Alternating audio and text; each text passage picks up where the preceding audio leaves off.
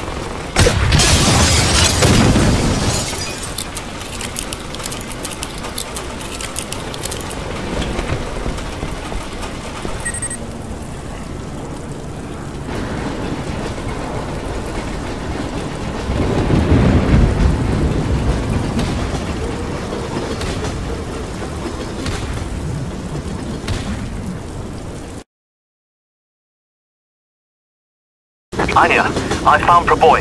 The train is secure. I finally got there. At last! You took your time.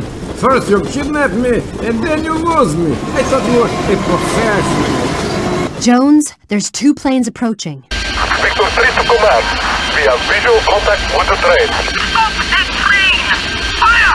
Fire! He's out! Away!